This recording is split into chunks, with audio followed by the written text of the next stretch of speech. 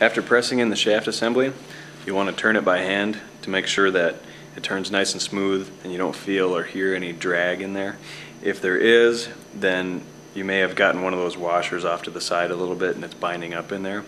So you'll want to take that snap ring back out, press the whole assembly back out, check for any damage on those washers and redo it.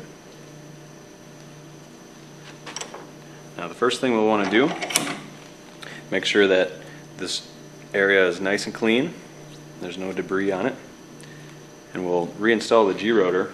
The easiest way to do that is to take your pin first, and you may need to hold that in with a screwdriver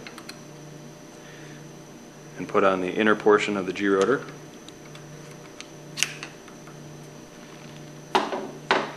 And then your outer portion. And now when we put this gerotor housing back on, you'll want to take some of that hydraulic oil and put it on the inside surface and line up those pins with their corresponding holes in the body. Now it's also helpful to put some oil on top of the gerotor, and then we'll reinstall the end plate. You'll want to put some oil into that O-ring groove to help hold that new O-ring in place. When you flip it over and put that on. Now we'll put our 4 Allen bolts back in.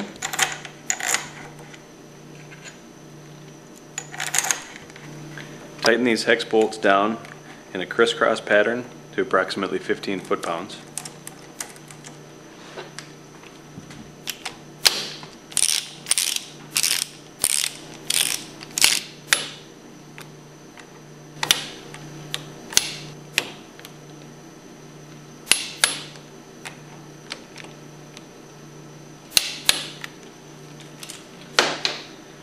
Now we'll reassemble the bypass screw, and to do that you want to take this gasket and thread it onto it instead of pushing it straight on and damaging it. You want to have about 4 or 5 threads showing.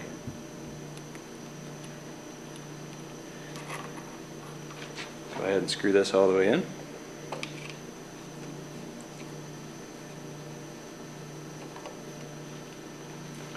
And then install the new washer, the new nut, use your 9/16 wrench, and tighten that down. After getting this far, you want to turn the motor by hand. Make sure that it turns nice and free and it's not bound up and that you don't hear any grinding or anything. If there is, then there could be contamination somewhere. There might have been some debris inside of the motor when you put it together. So that's nice and smooth. If you can't turn it by hand, you can put the key into it and then use a crescent wrench to turn it, and if it breaks loose and then turns smooth, it's okay. If it turns hard, take it apart and check for any problems inside. Now we can install it onto the wet end of the pump. Next we'll put that slinger ring back onto the motor shaft. Make sure that the shaft is free of any oil. If necessary, clean it with alcohol. You want to make sure this shaft is totally dry. Next we'll reinstall the pump flange. To do that, you'll want to start your 4 bolts by hand.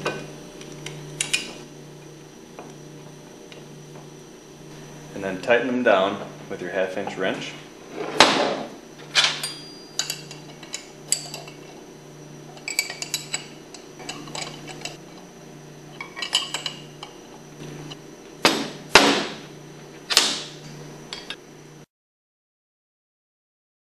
Okay, now we can install the new seal. In the 3430-0332 kit is the new seal, the new seat, the new friction ring, and a new O-ring. We'll lubricate the outer portion of the seal seat. We won't be lubricating the seal itself. the edge. And then you want to make sure that the seal seat surface is clean and there are no scratches or chips in it. And to install that, drop that straight in and use that 1-inch PVC pipe. Being careful not to scratch the seal surface. Push it in until you feel it bottom out, and again make sure that it's clean of any debris. If there's any oil on this pump shaft, make sure you clean that off. You'll notice that the shaft itself has a rough surface. The reason for this is to grab onto the inside of the seal itself, so this will rotate with the shaft and that seat stays stationary.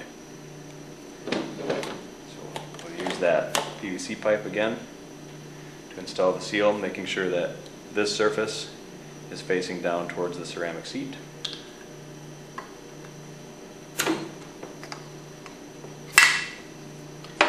Put the friction ring back on. The seal will need to be compressed as much as you can get it. Drop your key in.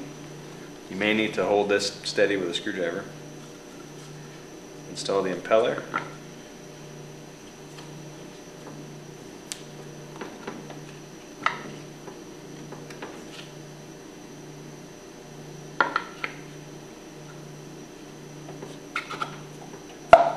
You can turn the pump by hand.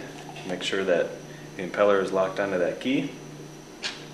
And then for the impeller nut, we'll want to put 1 drop of medium strength Loctite inside of it.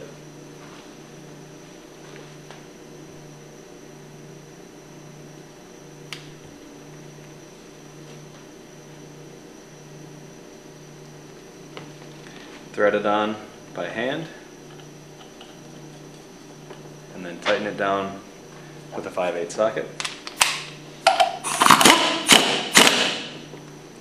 You don't have to run that down very tight, just get it snug.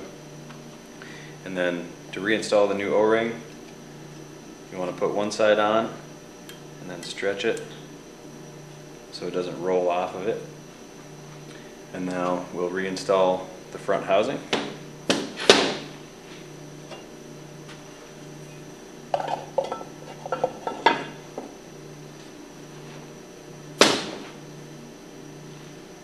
Use your 9/16 wrench to tighten down these 4 bolts.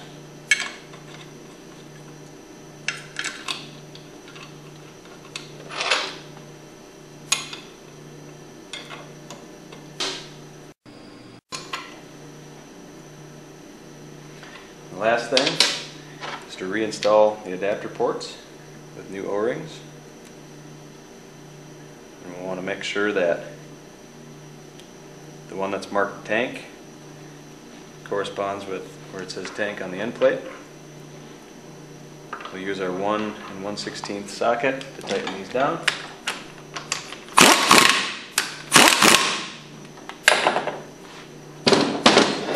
That's it. This has been the 9303C-HM1C. If you have any further questions, you can call 1-800-468-3428 or visit us online at hypropumps.com.